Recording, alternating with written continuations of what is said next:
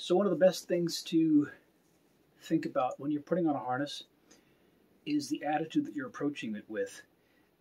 If you are frustrated with a process because it takes too long, turn that around and use it for your advantage. You're spending time with your bird, and that's the most important part of it. See, I love my birds, and I'm not worried about this taking too much time, because the longer the time that it takes, the more time I get to spend with my bird.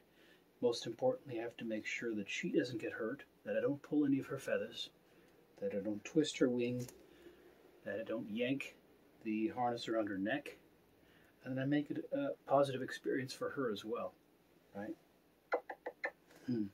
Because I know she doesn't like wearing a harness, but she deals with it. One more. One more. One more. Yep. Here we go. Let's put this around here.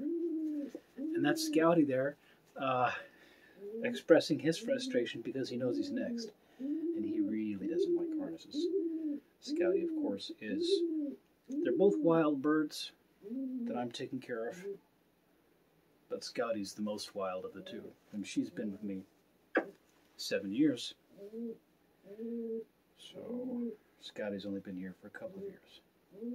Right.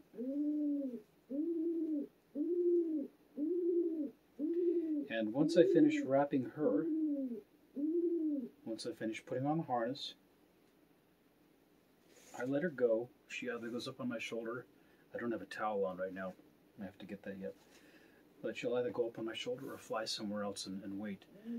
So we'll see what happens. Okay. I'm going to go get Scouty, okay? You come up here.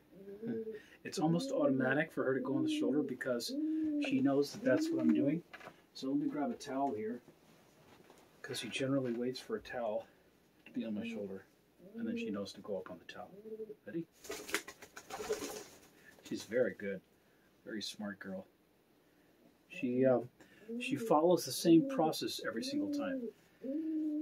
So let me pause this, and I'm going to get Scouty and work on him as well.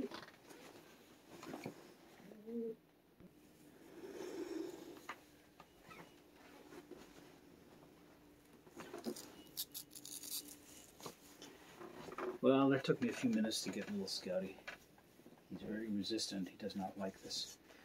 But that's okay. It gives me more opportunity to give him some love. And that's the most important part. Anything that takes a long time. I used to have dogs a long time ago. It's the same sort of thing. Especially the big dog, because he was very aggressive to other dogs. I would put him in a harness. I had tried a few other things. Some of these leashes that have the... not leashes, they're collars that have these little...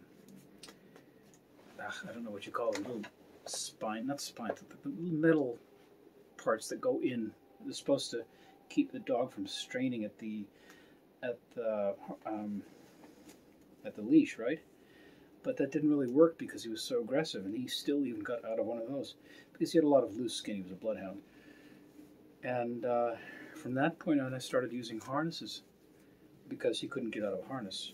And because, well, he was 135 pounds, which is fairly sizable for a dog, but I was bigger. And I could grab the harness like a suitcase and lift him off the ground, which wouldn't let him go after any dogs or anything like that. He was very friendly with people, loved people, didn't like dogs. So, but because he got away a couple of times, and of course I didn't want that to happen. You know, where a dog gets hit by a car, or just gets lost, especially out there in Denver. Different little stories for us, you know, how far they can go, and they can get killed. So the harness was the way to resolve that. And that's the same thing for these birds. I don't want them getting away, getting injured, or getting killed. And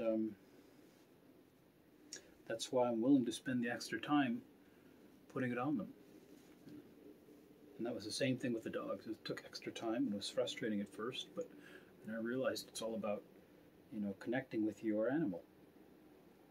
Because you're doing this because you love them. Right? You should be quiet. Yeah. You know I love you.